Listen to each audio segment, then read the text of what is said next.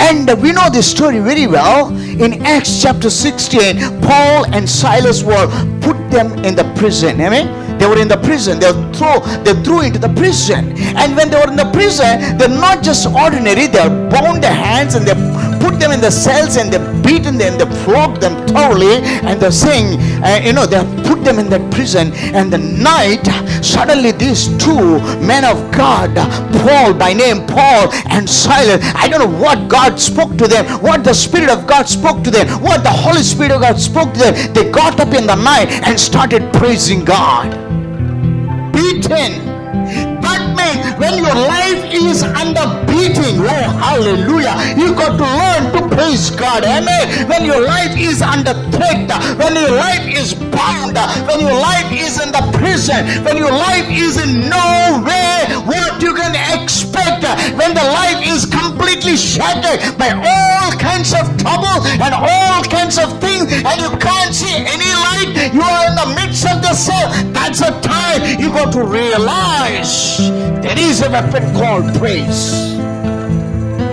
Am I reaching a church? Praise is not when you receive things good. Praise is that when you're beaten up in your life.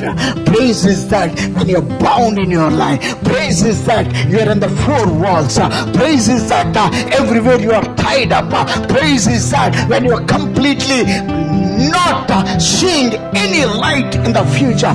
That's the time the Lord says, hey, I can open everything and all things when you praise God. That's what we see that. They did not pray there.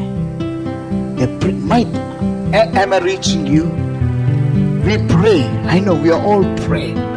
But today, my point is, the powerful weapon is first praise. Praise God. They praise God in the prayer cells. I want to show you the foundations. I know all this.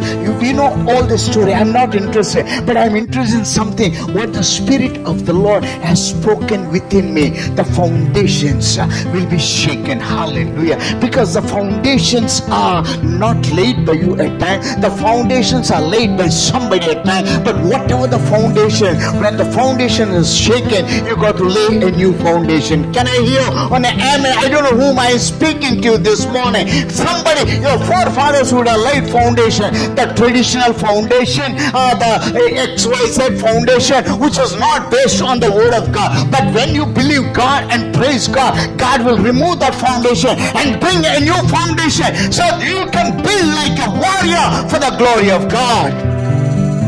Amen. What is the foundations that you are laying on?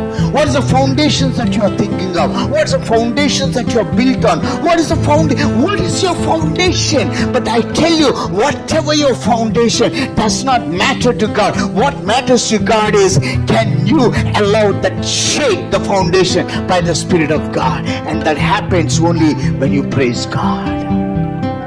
Hallelujah. When they praise, first thing is foundation started moving. Hallelujah.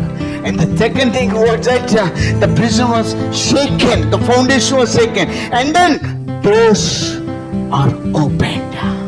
I don't know what door you are stuck at. I don't know which door is blocking you. I don't know which door is completely, eradicating your path, eradicating your future. I don't know what bronze doors are iron doors, are the wooden doors, are doors of family responsibility, are the doors of education, are the doors of debts, are the doors of your future. What is blocking you? When you praise, God will open the doors in Jesus' name. I declare it as a servant of God. Doors. There's a big subject, doors. What are the doors called? We are not going into that. But whatever the door is simple for you this morning. Whatever is blocking your prosperity. Prosperity is not money. Prosperity is God's blessing in your life. Amen. Hallelujah. What is stopping you? What is blocking you? What you cannot see beyond that? What doors are completely, stopping your blessing, I tell you in Jesus' name, if you can raise up like a warrior and praise God, and God will open the door. It's not my word, it's the word of God. Hallelujah. You fight the battles and